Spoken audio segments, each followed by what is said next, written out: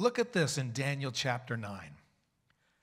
In the first year of Darius, the son of Ahasuerus, of the seed of the Medes, who was made king over the realm of the Chaldeans, in the first year of his reign, I, Daniel, understood the number of the years by books.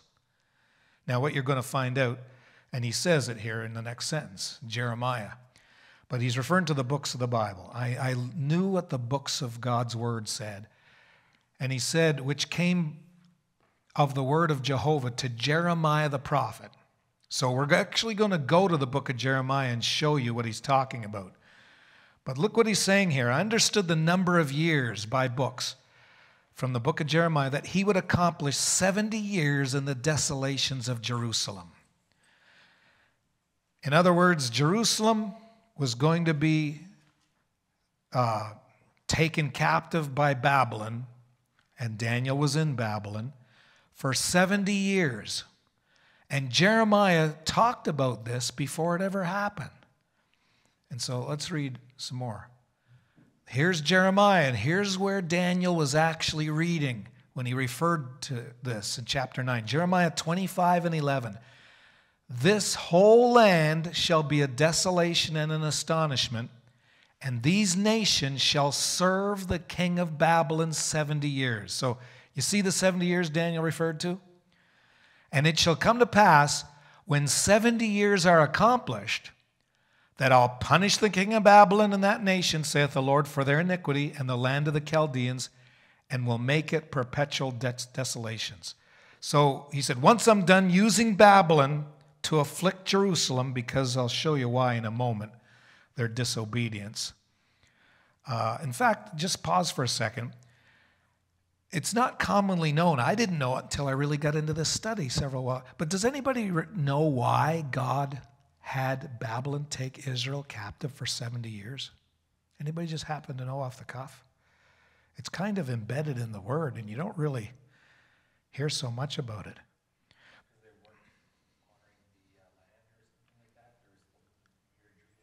Yeah, exactly. You're getting onto it now. Did we speak about that before, I wonder?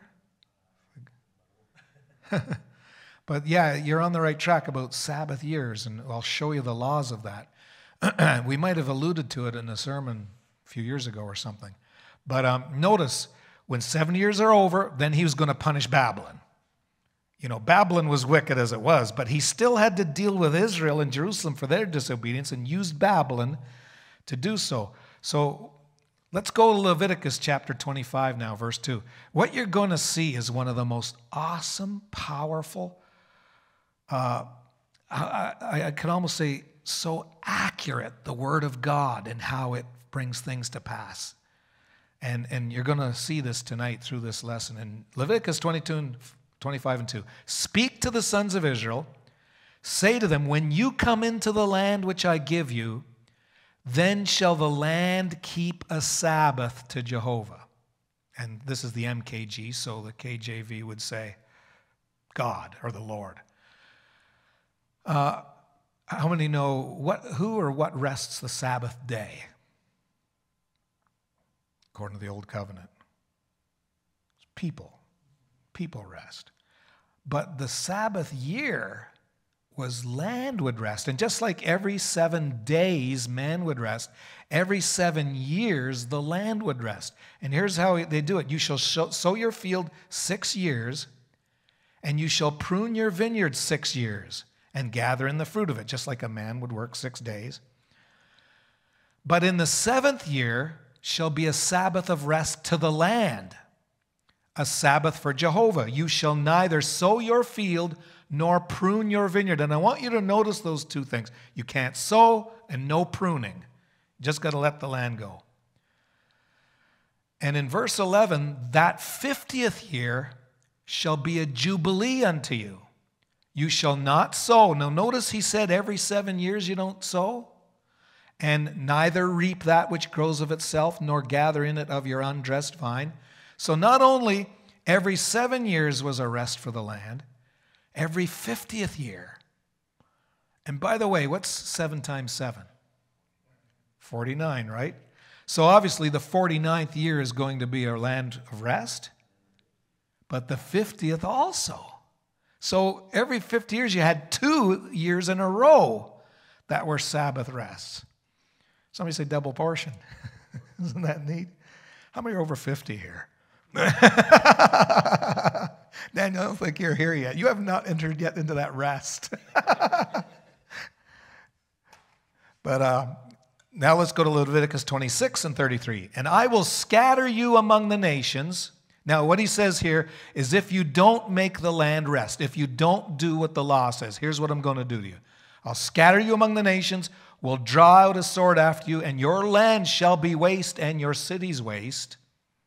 Then shall the land enjoy its Sabbaths.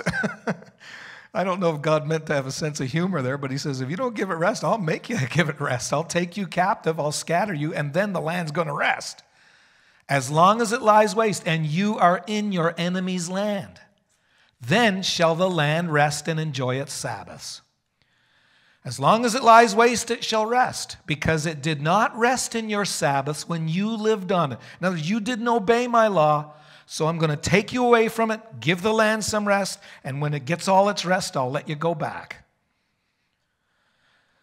Now, go to 2 Chronicles 36 and 20. The ones who had escaped from the sword, he, and this is talking about Nebuchadnezzar, king of Babylon, he carried away to Babylon, where they were servants to him and his sons until the reign of the kingdom of Persia. And notice why this happened. This is when God had to do what he warned them he would do if they wouldn't give their land rest. To fulfill the word of Jehovah, or the word of God, in the mouth of Jeremiah. Remember we read from that in chapter 25? Until the land had enjoyed its Sabbaths. So what you're seeing here is Leviticus said, this is the law, this is what will happen if you don't obey it. Jeremiah said, you've disobeyed the Lord, God's going to take you 70 years. And then 2 Chronicles is years after Jeremiah prophesied this. Now it's happening. This is what Jeremiah said. It's finally come upon you, folks. And until the land enjoys its Sabbaths, you're going to be captive. All the days of the desolation, it kept the Sabbath to the full measure of 70 years. So if they were going to be in Babylon 70 years, and it's for every year the land didn't get a rest, how many years, obviously, did they not let it rest? 70 years. But remember how often those Sabbaths come? Every 7 years. Plus, remember the double whammy there? At the seventh Sabbath, if a Sabbath's every 7 years, 7 Sabbaths is 49 years. 7 sevens. Then the next year was the 50th. So you got to include those too. They obviously didn't let the land rest in the Jubilee year if they didn't let it rest in the normal Sabbath year. This is going to blow your minds. Watch how this happens. Now let's go to Ezekiel 4 and 4. Ezekiel, he was around Babylon too during that time. And he is going to show in symbolic numbers of days how many years Israel had to suffer because of their disobedience. So listen to what God tells Ezekiel to do. Lie on your left side. Now picture him physically doing this. Lay the iniquity of the house of Israel on it. According to the number of days that you shall lie on it, you will bear their iniquity. I have laid on you the years of their iniquity, according to the number of days. 390 days. So shall you bear the iniquity of the house of Israel. So a day represents a year here. So he actually had to lay on his side 390 days. God put Ezekiel through some things. Did you ever read that part where he had to have some food that you normally wouldn't want to eat? You know what I'm talking about? Now, everybody say 390. And when you've fulfilled them, lie again on your right side, and you shall bear the iniquity of the house of Judah 40 days. A day for a year. A day for a year I have set for you. So say 40. And what was the other one again? 390. And this is 40. That's for Judah, the 40. 390 is for Israel. Remember, Judah and Israel were split? So let's look at this. 390 plus 40 equals 430 years of iniquity altogether between Judah and Israel. Divide that by 7 to see how many Sabbath years are there. 61.4. Now, we're using points or decimals here. Watch how accurate God is. Man, I preached this a few years ago down the States, and you should have seen the people get excited at this. How many years was it till Jubilee? 50. 49 was the year just before Jubilee. So if we see how many Jubilee years there are, divide 430 by 50, and you get 8.6. Does anybody know what 61.4 and 8.6 equals? 70. Exactly 70. Now remember, Jeremiah said 70 years you're going to be held captive. And now we're finding out in Ezekiel that all the whole span of years that included the Sabbath years, that included the Jubilee years, was 430. And there's 61.4 Sabbath years in that amount of time, and there's 8.6 Jubilee years in that amount of time. Put them together, and it comes out to exactly 70 years.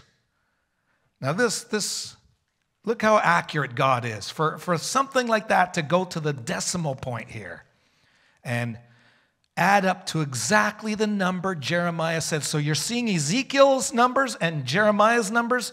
He then mentioned the 70. Ezekiel mentioned the 430. Come together perfectly. Now, go back to Leviticus 26 and 39. They that are left of you shall putrefy in their iniquity in the lands of your enemies. And also they shall putrefy with them in the iniquities of their fathers. If they shall confess their willfulness and the willfulness of their fathers, with their sin which they sinned against me, and that also they have walked contrary to me. If they'll admit this, I also will walk contrary to them and will bring them into the land of their enemies. If then their uncircumcised hearts are humbled, and they then pay for their iniquity, that means they go through the number of years they're supposed to go through, and then they're humble through it all. Then I will remember my covenant with Jacob, and also my covenant with Isaac, and also my covenant with Abraham. I will remember, and I will remember the land. In other words, you're going to come home. I'm going to bring you home. Now, watch what Daniel does. Daniel knows the Bible. He already said, I knew by numbers in the books what Jeremiah said about 70 years. He also knew that Leviticus said, you're going to make the land rest. If you don't rest, I'll make it rest. And if you confess, so look what Daniel does. I set my face toward the Lord God to seek by prayer and holy desires with fasting and sackcloth and ashes. And I prayed to Jehovah my God and made my confession. He's doing for all of Israel what God said you must do for me to remember my covenant. Let's get things back the way they should be. And he said, oh Lord, the great and awesome God, keeping the covenant. Remember he said, I'll remember my covenant? Daniel knows all of this. He said, so Lord, you keep your covenant and mercy to those who love him and to those who keep his commandments. We have sinned and committed iniquity. See, he's repenting. There's two people in the Bible that were called beloved of God. Daniel was one of them because he was actually repenting on behalf of the whole nation. And does anybody know who the other one was? Actually, his name means beloved. John. And John and Daniel both saw prophecy here. Isn't this beautiful? Here he is. We've done wickedly. We have rebelled, even by departing from your commandments and from your judgments. And Daniel 9 and 11, yea, all Israel has transgressed your law and turned aside that they might not obey your voice. Therefore, the curse has been poured out on us and the oath that is written in the law of Moses. In other words, this is what we read in Leviticus. It's exactly happened the way you said it would happen if we disobeyed you. We were taken out of the land, and for as many years as we did not keep the Sabbath rest for the land, that's how long we were in Babylon. When Daniel wrote this, he was about at the end of those 70 years. And that's why he's praying, because he knew God says once those years expired, the land's enjoyed its rest, then if you call out to me, I'll remember my covenant. So here he's remembering this. All those, remember when Daniel went to Babylon as a child? Him and Shadrach, Meshach, and Abednego were kids, and they wouldn't eat the meat of the king. They ate pulse because the meat was offered to idols. And God kept them strong and healthy, and the king couldn't believe it. They're healthier. He said, they must be eating my meat. No, kid, they're not. King, they're not eating your meat. They're only eating pulse. And there's where you get the Daniel diet from. Ever since then, he remembered 70 years. In 70 years, I'm going to call out to God. Wow, talk about a time of waiting. And of course, God used him so much in between then. But look at verse 24. They're at the 70 years now. And then while Daniel's praying and repenting, and all he's got in his mind is we're getting out of Babylon now. But we've got to do this repentance. We've got to do this confession. God sends an angel to him named Gabriel. And you don't hear much of this taught when people teach prophecy. But isn't it coincidental, or is it something more? When this angel says 70 not years, 70 not days, 70 weeks are determined, are decreed as to your people, as to your holy city, Daniel. To finish the transgression, number 1. Watch this, count this with me. And to make an end to sins, number 2. To make atonement for iniquity, 3. To bring in everlasting righteousness, 4. Seal up the vision and prophecy, 5. And anoint the most holy. Daniel wasn't asking about what else is going to happen to us. All he was doing was saying the 70 years are accomplished now. I need to do my part and confess. And God sends an angel and tells him about another 70. And this is one of the most accurate, phenomenally accurate prophecies you'll ever see in the Word of God. We already saw how exact God is with the 70 years amongst remember those hundreds that Ezekiel represented and all that, divided up into Sabbath years and Jubilee years? How perfect it came out to 70. Now God's taken Daniel even further. And what he's going to tell him here through Gabriel is there's another set of 70 now in the future that Israel's going to experience. And he said these are 70 weeks. Now what do we think of as a week? 7 days, right? You know the Hebrew? If you were to look up a week in our dictionary, it would say 7 days. But in the Hebrew, it doesn't. It shouldn't actually say weeks. It should actually say sevens. What do they call 12? Is there a word for a set of 12? What's that word? Dozen. What's the word for 2, a set of 2? Pair. Well, does anybody know what the word for a set of 7 is? Probably never heard of this word before. It's a heptad. No one ever uses it. I suppose if bakers were baking sets of 7s and we'd be going to the store for a heptad of donuts or a heptad of bread or something like that. But it's a dozen is what we're familiar with. But heptad is just like a dozen or a pair. It's a set of 7, and it's not distinctly days. We think of days when we see the word weeks. In fact, some people that think like that don't even think of, well, what's the Hebrew mean? I know English weeks means 7 days, but let's go to what the Hebrew says. And if you go to the Hebrew, it's just sevens. It doesn't say if it's days. It doesn't say if it's years. It doesn't say if it's bread. It's just sevens. So we'll talk more about that in a minute. But he says, now there's 70, and the units here are weeks. And they're actually sevens. They're decreed to your people, and it's for your city. So Daniel, now there's something else I need to talk to you about. There's going to be another 70. You're repenting right now for the 70 years you didn't keep Sabbath with your nation. But while you're talking about 70, I'm going to talk to you about another 70. This is what's going to happen in these 70 weeks. The transgression's going to be finished. There's going to be an end of sins. My, oh my, think about this if you're Daniel. You're hearing angel tell you there's another 70 coming up now. And when this 70 expires, there's going to be an end of sins. And there's going to be a making of atonement for iniquity. There's going to be everlasting righteousness come in. The vision is going to be sealed up. The prophecy sealed up. The anointing of the most holy is going to take place. Now, before we go any further, what's that make you think about? Jesus. Amen. See that? How many know when Jesus went to the cross, he took our sins away, right? How many know he made atonement for iniquity? And he brought in everlasting righteousness, did he? What did Jesus say? Seek ye first the kingdom of God, and whose righteousness?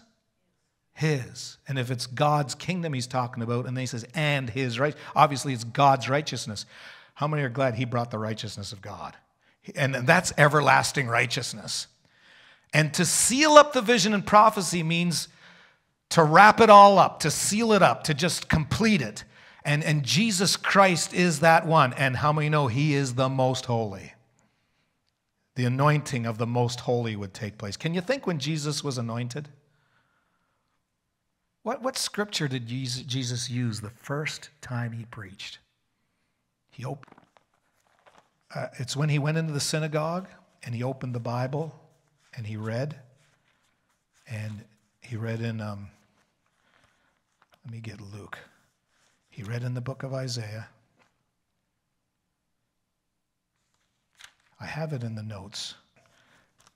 It's in Luke 4. Luke 4 and verse 17. There was delivered unto him the book of the prophet Isaiah.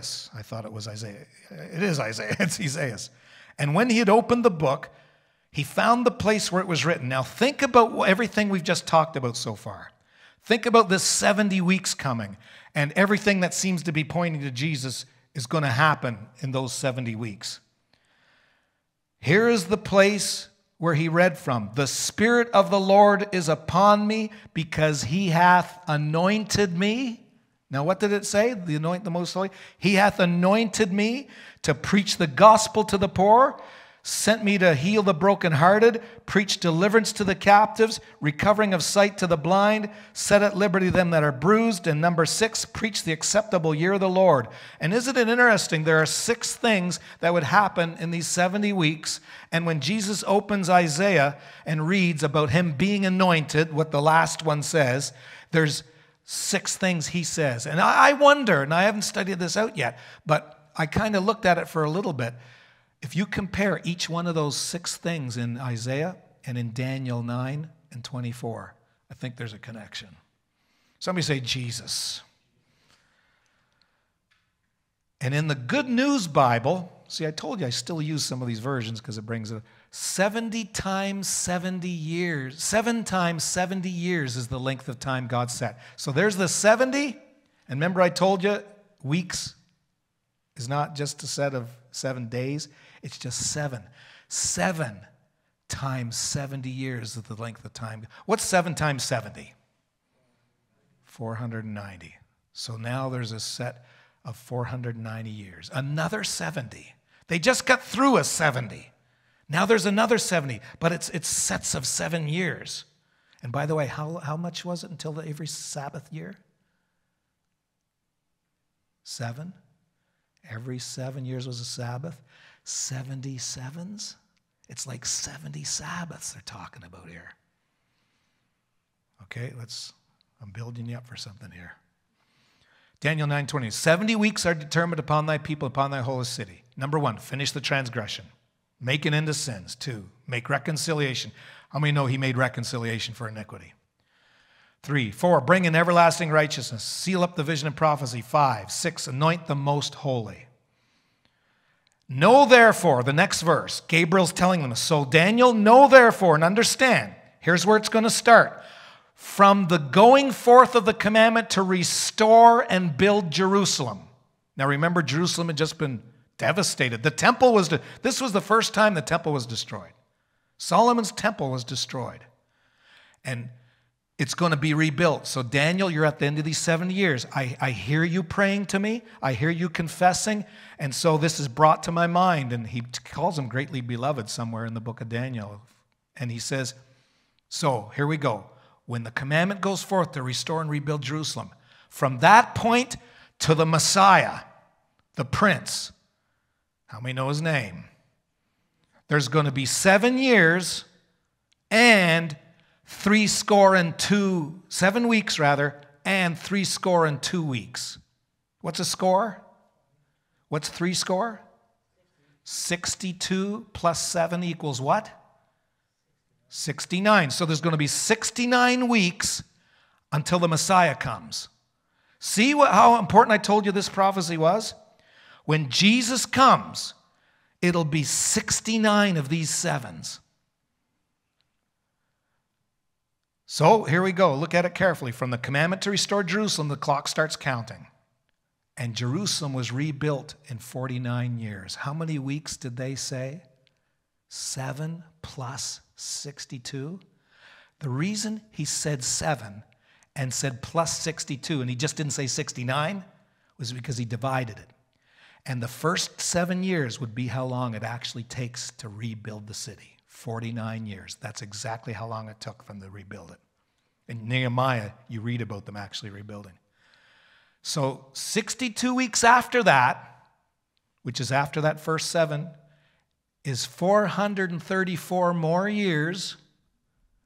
And add them together, you get 69, which is 483 years altogether.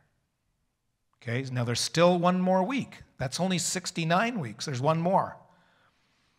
The street shall be built again, and the wall, even in troublous times. And read Nehemiah and find out how Sanballat was there, and he was fighting and mocking them, and saying a fox would be able to knock this wall over, and trying to discourage them. And here they are building. They had to build with a weapon in one hand and a building tool in the other, so they'd be safe and not bothered by these enemies. So in troublous times, it was being built.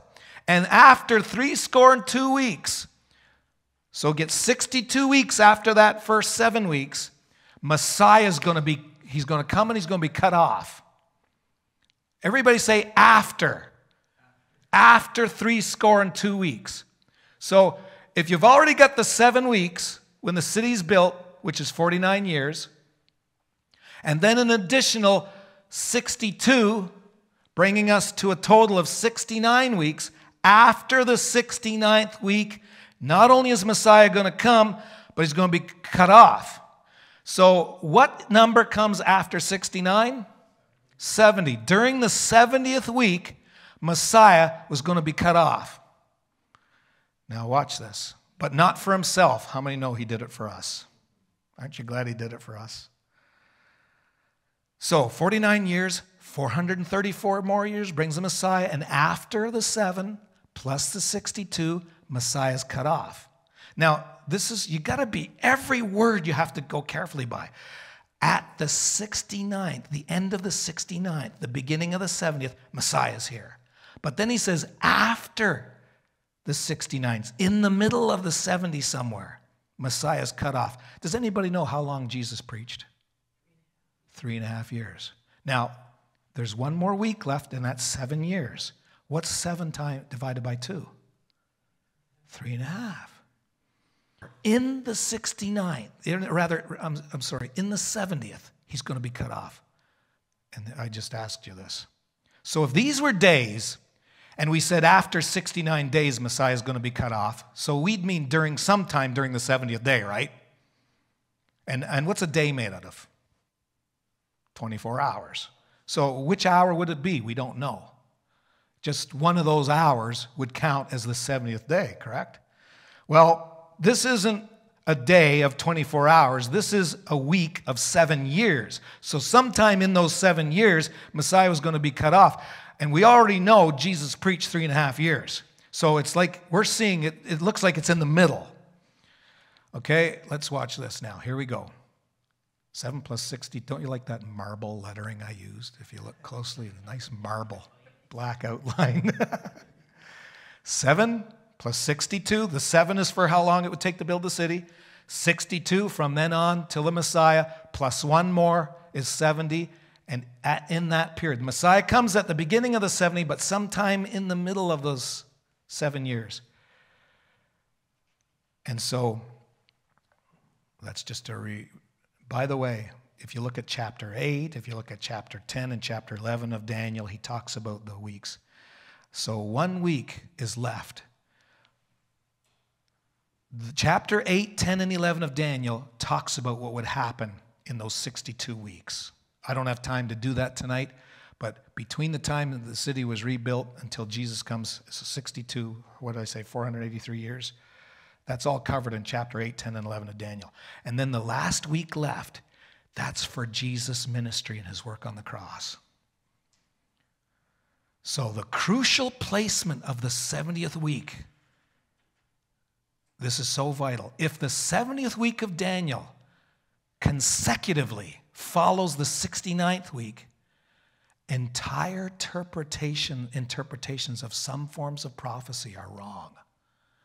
And Brother McLaren, you and I were amongst similar circles, and how many know what I'm talking about when they talk about the 70th week of Daniel by a lot of people is considered still future from our point of view? You ever hear that? 70th week.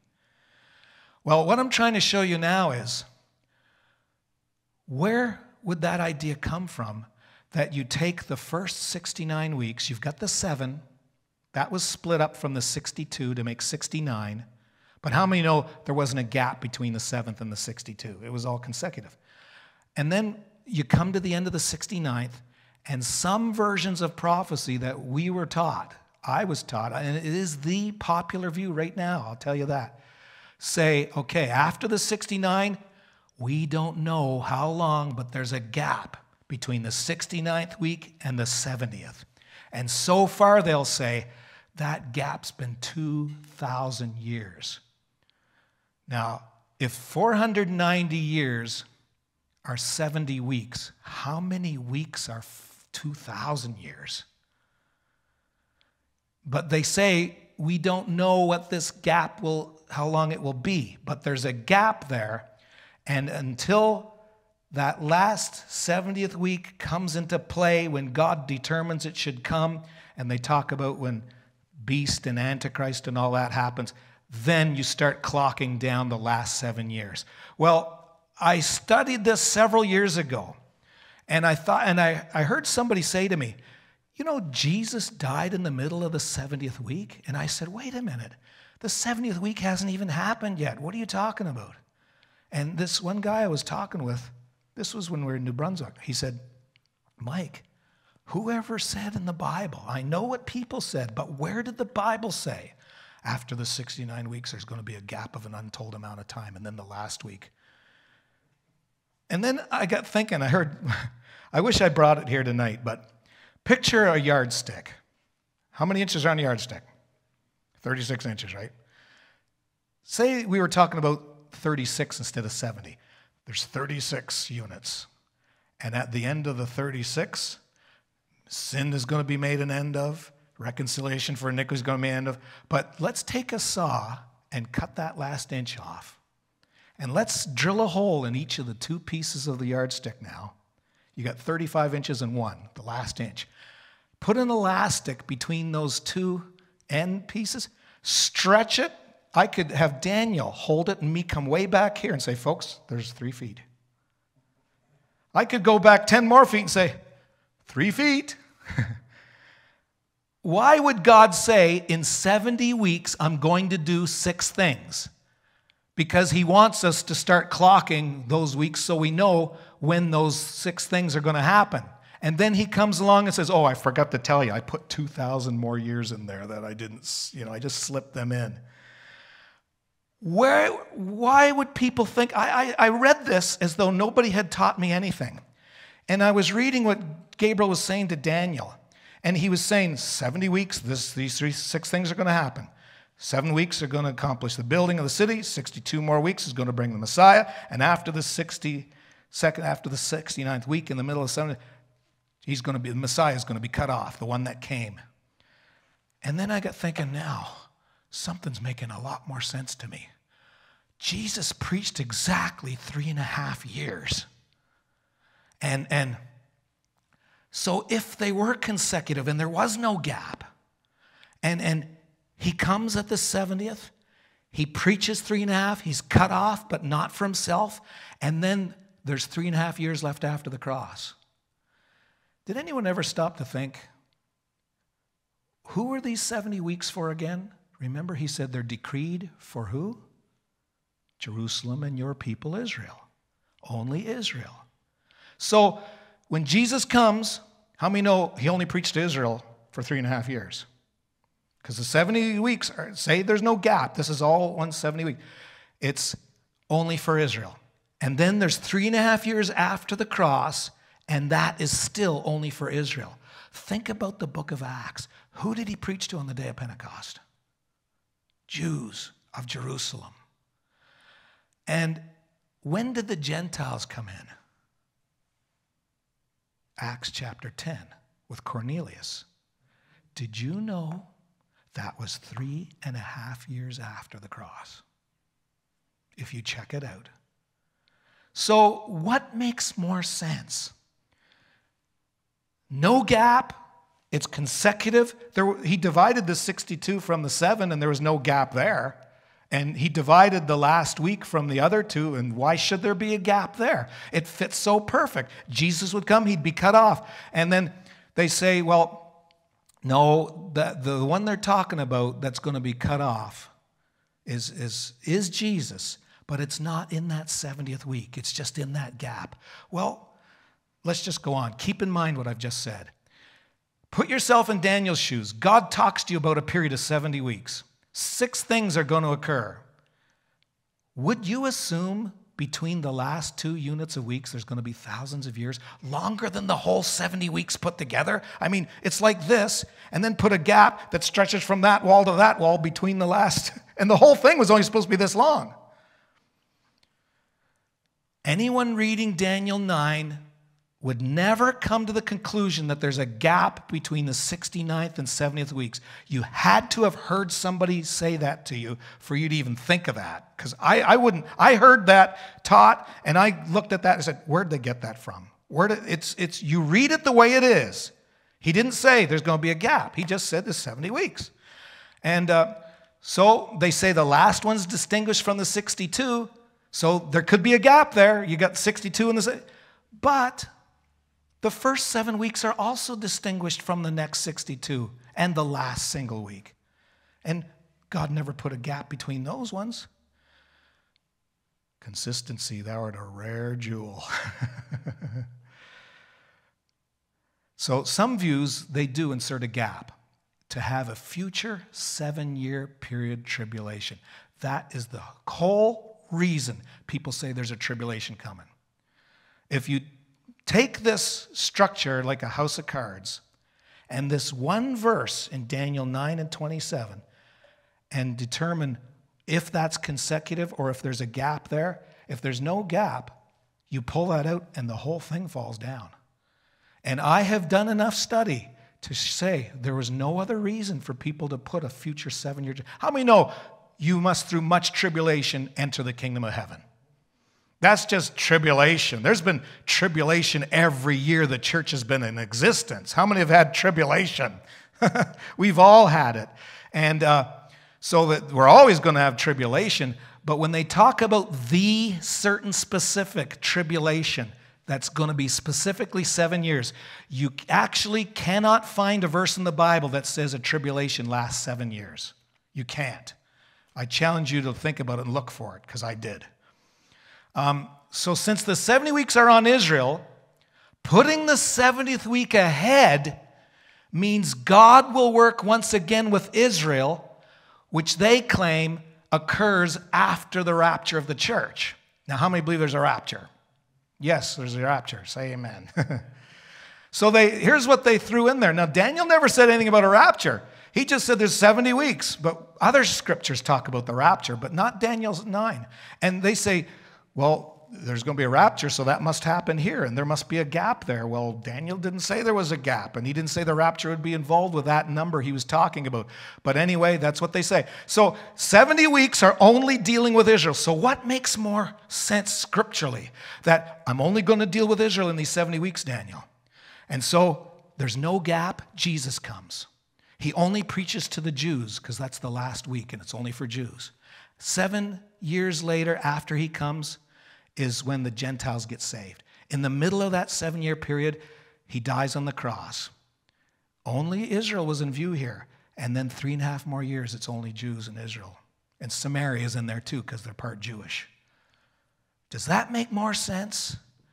Or does it make more sense to say, okay, take that last week, although Daniel never said anything, put 2,000 years before the last week starts, and then he deals with Gentiles, but then he goes back to the Jews for 7 more years. Folks, as far as I can tell, going back to Israel, it's like making the church a second-rate issue. And I've even heard some of them actually say this: Israel is really his love. We're only in this by his mercy, but Israel is his real love. And after he raptures the church, he's going to go back to his real love, Israel, again. And it makes natural, unregenerated Israel the main issue, with God actually accepting animal blood again. And according to what I read in the Bible, Jesus was the last sacrifice. They could offer animals all they want, but God is not wanting it, nor is he expecting them to do it, and nor for sure will he bless them to do it.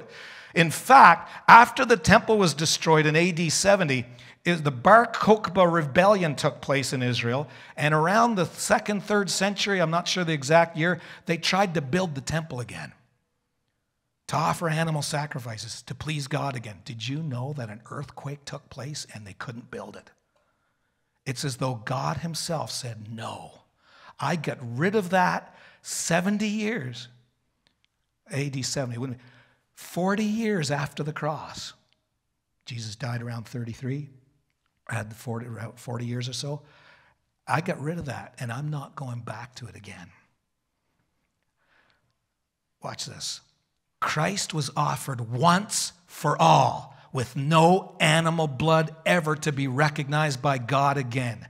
And look at where it says this in Hebrews 10:1. The law having a shadow of good things to come. How many are glad we got the good things that were coming? They're come already. And not the very image of those things. The law can never, with those sacrifices, which they offered year by year continually. You know, he's almost talking in disdain about those sacrifices. How many are glad our sacrifice was a good one? But those ones from the old covenant, they can never take away sin and make the comers thereunto perfect. For then, if those sacrifices could make people perfect, would they not have ceased to be offered? Why offer them if the people are perfect? So it could never make us perfect. Because the worshipers once purged, somebody say once, not a million times, once. Once you're purged, you should have no more conscience of sins.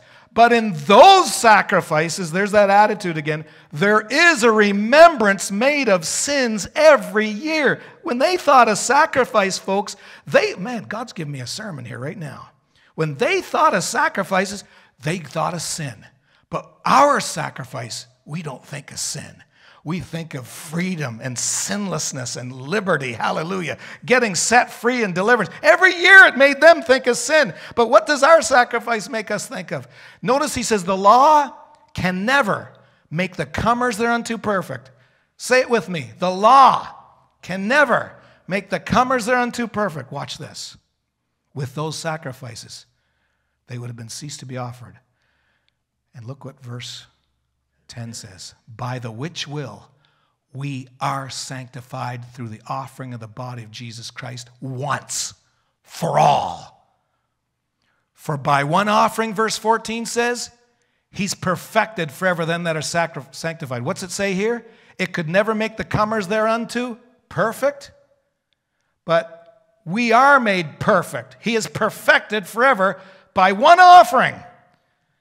And verse 17, and their sins, this is what our covenant, this is what our sacrifice did. Their sins and iniquities will I remember no more. In those sacrifices, there's what? A remembrance of sin. In ours, there's no remembrance.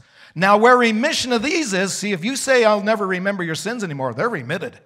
And if you get remission of sins, there's no more offering for sin. So when they say, temple's going to be rebuilt, God's going to want them to build it in Israel. He's going to want them to sacrifice again. And God's waiting for them to build that temple. And he's waiting for them to offer. And when they offer that sacrifice, then God's going to start the clock ticking again. I don't believe that at all. I believe the clock stopped forever. Hallelujah. Because Jesus died once and for all. And he will never again look at animal blood. Ever again.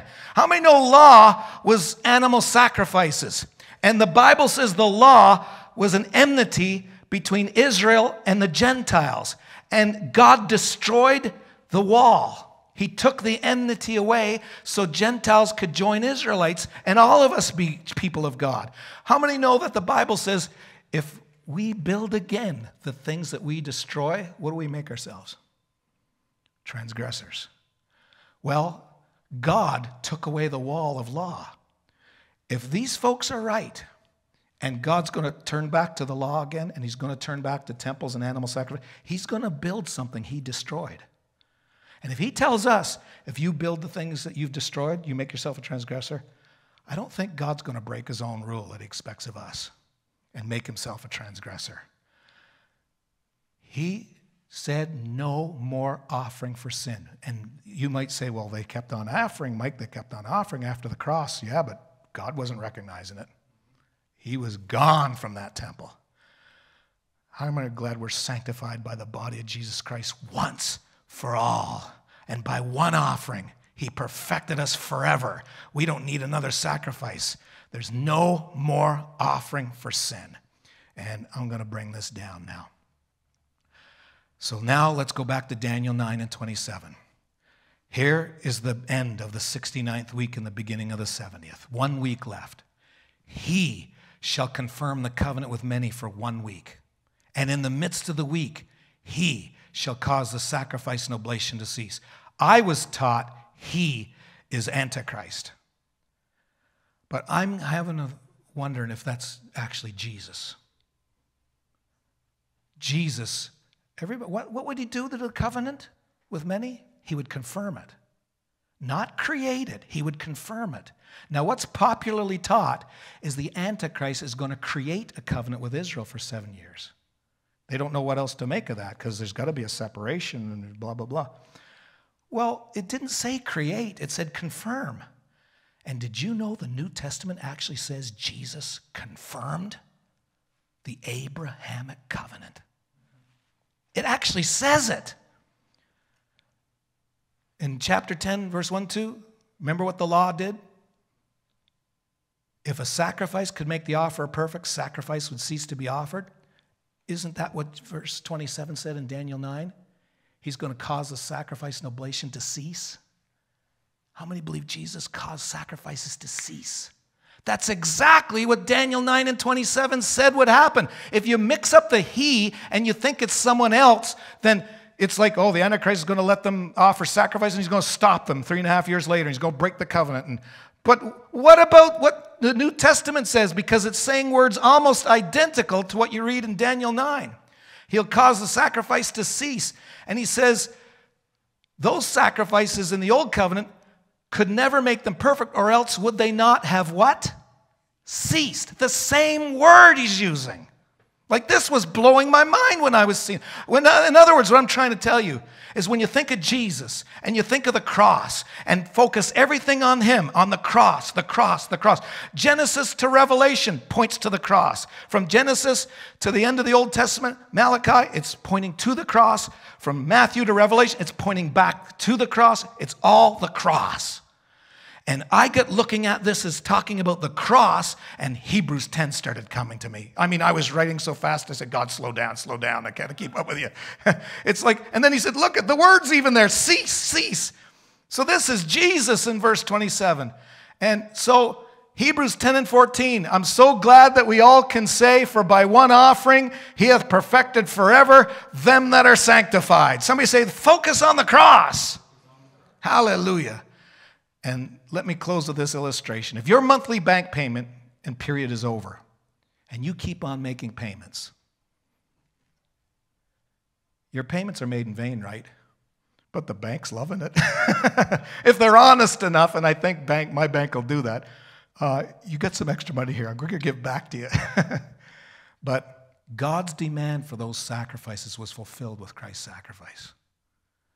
And Jerusalem continued to offer in vain. See, one person told me, well, Mike, if you're right, if sacrifices ceased, then how come they didn't cease? How come they kept on offering? They kept on offering. They didn't cease. It's not what they might do that God's talking about. It's from his perspective. Are they required or not anymore? You can offer all you want. Just like if you keep throwing money away, they'll take it. But as far as God's demands are concerned, they ceased by the cross of Jesus. Hallelujah. How many believe Jesus paid it all? And how many really believe the last words he said on that cross? It's finished. And what happened when he said that? He died. The veil ripped in the temple as if to say, I'm done with this mess. Praise God. Oh, let's thank God. Hallelujah, Jesus. Praise